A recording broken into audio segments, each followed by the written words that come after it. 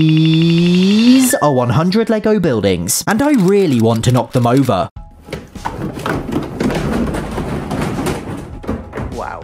Okay, now I'm gonna build them all, including creating my dream Lego display, combining 10 skyscrapers, It's gonna fall! and building Lego in the most futuristic city on Earth. But let's start with my absolute favourite theme, modular buildings. I first built the pet shop, an older set which is 2 buildings in one and admittedly kind of basic, even if it comes with 2 Lego frogs and loads of other animals. That reminds me, do you think there are going to be more Lego frogs, carrots or bananas in these buildings? Comment your guess and I'll reveal the answer at the end. Then I built the Grand Emporium, glorious on the outside, but once again bizarrely empty on the inside. I mean, this entire floor of the shop has only 3 items for sale, as does the next floor. That said, it's got some really cool features, including a functional revolving door, which I can't seem to stop myself spinning. It's like a built-in fidget spinner. These next 2 older modulars, however, definitely don't disappoint. The Town Hall and the Fire Station. The Town Hall is majestic, a fitting centerpiece for any Lego city, and the mayor even has a frog sculpture on his desk. 41 years later, I built the Fire Station, featuring a vintage fire engine and upside-down frogs as hooks for the helmets. Then I built the boutique hotel, police station and assembly square, which technically counts as 3 buildings. I've built each of these before, but sadly they didn't survive moving house. And finally, the recently released Natural History Museum, containing a space exhibit, an accidentally smashed artifact, and dinosaur bones which use white bananas for the ribcage. Add them to the modulars I built previously, and this looks amazing! Moving on to Minecraft. Most of the buildings seem to be animal or food shaped. There's a rabbit house, with our first 2 carrots, an axolotl house, with a lot of little axolotls, there's a tongue twister, then a bee house, a fox house, a mushroom house, a pumpkin house, and a pig house. One of them has a Lego Minecraft frog. I also built an abandoned village and a bakery, but they're neither animal or food. Now I'm gonna be honest, I don't know what's going on here. It makes me feel dreadfully old, but it's certainly very colourful. And talking of colourful, next up is Friends. Lego Friends has quickly become one of my favourite themes, thanks to the pure creativity of the sets. Like check this out, a theatre with a hinged front, real curtains and interchangeable backdrops. Or this, the Botanical Gardens, with all manner of cleverly built plants using everything from frogs and saxophones to Mohicans and bird nests. I also built an otter rescue centre, a pet adoption centre, a ski slope, a pizzeria, pancake shop and donut shop, and a community kitchen. What's really cool about this set is it can be combined with another set, this colourful skyscraper, and it gave me a very tall idea. These are 10 of them, and I spent a quite frankly delirious amount of time building them all. I'm going to combine them into one mega skyscraper, stacking them floor by floor until it falls. I started with the standard 4 stories, then quickly built upwards to 12. It still felt surprisingly stable, but 16 was definitely creeping into the danger zone. It's really starting to look impressive now. These are all the levels still to go, and I should mention I'm filming on my stairs because it's the highest point in my house.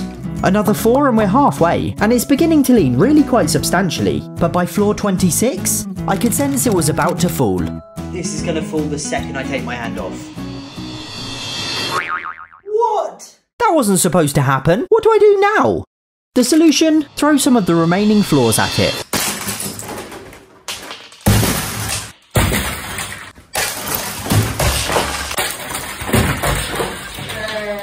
My apologies, I'm getting distracted, and it doesn't really seem fair to count them as 10 separate buildings, so we're just gonna call it one. Next up then, a new theme, Dreamzzz.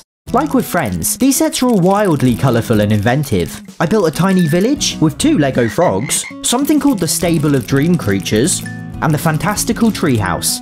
I'm out of my depth again here, but fantastical really is the word, and that's not even to mention these adorable mushroom people. Whilst I don't pretend to understand it, I do really like it. Lego City obviously had to feature at some point, and there were some really cool sets, including a ski slope and a ski resort, a modern house, an ice cream parlour, and a fire station. I really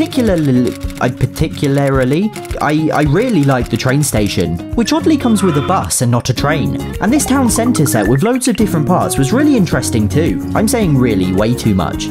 I finished with this, the biggest Lego City set ever released. And I promise you I did build it. You see, most Lego sets are built on a single unified base plate, but this one uses loads of smaller plates loosely connected, so when I tried to pick it up, well, this happened.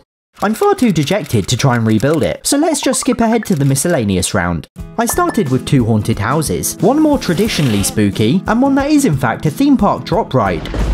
And it actually works. The riders go up, the doors open, and then they plummet. There's also a secret button that reveals a spooky curse. Ooh. Then I built the Monkey Kid City of Lanterns. Again, it's amazing, although again I don't know what's going on, but it's certainly a lot. A lighthouse followed, which like the drop ride, actually works. How ridiculous is that? That's made of Lego. The mechanism inside this thing is genius. I have no idea how people come up with this stuff, but I'm very glad they do. Sticking with the maritime theme, I built the El Dorado Fortress and the Viking Village. The fortress is a remake of a classic pirate set, and the colours are therefore quite retro and basic, which isn't really my thing. The Viking Village, however, well, it was voted for as a LEGO Ideas runoff, beating my all-time favourite submission, Mini Golf, designed by LEGO Paradise. I really wanted to therefore resent it, but I ended up quite liking it instead. Okay, next I built the Home Alone house, full of Easter eggs and Christmas wonder, then the US office, which has even more Easter eggs. I'll point out some of my favourites. The stapler and jelly, Dwight's Shroot Buck, Kelly's birthday sign, the hole Andy made in the wall, and of course Kevin's chili. The Queer Eye set is pretty similar, and although I've never seen or even heard of it before, it was refreshing to build a set with a starkly modern interior. Finally I built the A-frame cabin, and drumroll please, there are paper bags. This really felt like a big deal. Lego itself is obviously plastic, but it's not single-use plastic. It lasts many decades and can be played with and passed down through generations. But the bags it comes in just go straight in the bin. It's pure waste. My point is, it's fantastic to see these start appearing in sets. And what a marvellous set it is, even including a sneaky Lego frog. Our next theme is Disney. Let's start with the mini sub-theme. I built the mini Palace of Agrabah, the mini Haunted Mansion, and the mini Disney Castle. As much as I wish it was full-size, I do love this miniature Haunted Mansion. And as for the mini castle, well, there is a full-size version, and it is magnificent. It's huge. This is it next to my cat for scale. Oh wow, you've broken it. I have heavily modified the back with additional characters and pieces. It's maybe too much, but I like it. And the icing on the cake? It comes with 5 frogs, including 4 ingeniously used as table legs. Then I built Elsa's castle, which is again enormous and delightful. The characters, the transparent pieces, the grand staircase, the iridescent stickers, they just did a really good job on this one. But it raises something of a semantic conundrum. Does Olaf's nose count as a carrot? I mean, it's objectively not a Lego carrot piece, but it's orange, carrot-shaped, and clearly intended to represent one. Let's consult our resident carrot expert. What do you reckon, Maisie? Looks like it's a yes. Maisie, no, give him back.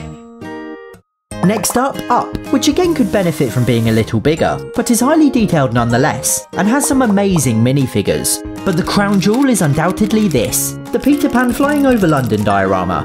I'm a huge Peter Pan fan, and this is the first time there's been a Wendy minifigure. Plus it's just a very unique set with the blue colour scheme, mixed use of scales, and it even glows in the dark. I then built the 3 Wish sets, a movie I admittedly haven't seen, plus Ariel's Underwater Palace, and something called the Sanctum Sanctorum. I haven't seen any of the Marvel movies either, but this reminds me of the Modular Buildings. Beautiful, intricate and massive. The interior is equally detailed, with tons of Easter eggs so I'm told, and a door that takes you somewhere different each time you open it. And finally I splurged on an old set I've been desperate to get, Woody's Roundup. This came out 14 years ago, has some absolutely incredible minifigures, and some very nice touches. I love it so much. The next theme is Ninjago. Yeah, it's just one set. I probably should have included it in the miscellaneous section. I don't even have much to say about it. It's pretty cool, I guess. Now before we head to the other side of the planet for the final sets, let's quickly squeeze in Christmas, although I'm missing 4 of the boxes. I built all of the Winter Village sets in the Christmas train video 2 years ago, but afterwards they were not in great condition, covered in fake snow and residue from all the moss. I took them apart brick by brick, meticulously cleaning and rebuilding them. And I'm so glad I did. There's Santa's visit, a fire station, a train station, which again oddly includes a bus, a bakery, a toy shop, an elf house, and a market, including a working carousel. I then built last year's Holiday Main Street and this year's Alpine Lodge. Which brings us to 91 Lego buildings. Just look at them all. I even managed to salvage 3/4 of the skyscrapers. The rest are sadly in this tub here. We've got my overly crowded Christmas display and of course, the modulars. So for the remaining 9, we're gonna head halfway around the world. This is the Singapore skyline set, and I'm gonna build it inside that building right there, the Marina Bay Sands. Singapore has some of the best modern architecture in the world, often called the Garden City, and it's immediately apparent why. It's almost bang on the equator, and the tropical heat means it's essentially a city built in a jungle. It also means you see some pretty amazing things while walking around. I've been lucky enough to stay in some incredible rooms with some incredible views, but surely this must take the cake. That is magnificent. I built the Lego set as the sun went down, and it was just wonderful, obviously featuring the Marina Bay Sands itself, which I'm delightedly demonstrating from its rooftop infinity pool, One Raffles Place, the OCBC Centre, the Singtel Tower, the Fullerton Hotel, which, side note, there's also this giant Lego model of, the colourful buildings of the Boat Quay, and Lau Passat, an octagonally shaped food court. I'm also going to count one of the super trees as a building, since it does have a bar inside, which brings us to 99, over 100,000 pieces, 6 bananas, 7 carrots, and a mind-blowing 32 Lego frogs. And so it's time for building 100. It's actually a Singapore exclusive 3-in-1 set, which can be built either as a Cavanagh Bridge, which isn't a building, the super trees, which kind of are buildings but I've already done, and finally as the Changi Airport Tower. Amazing, now I really need to sleep.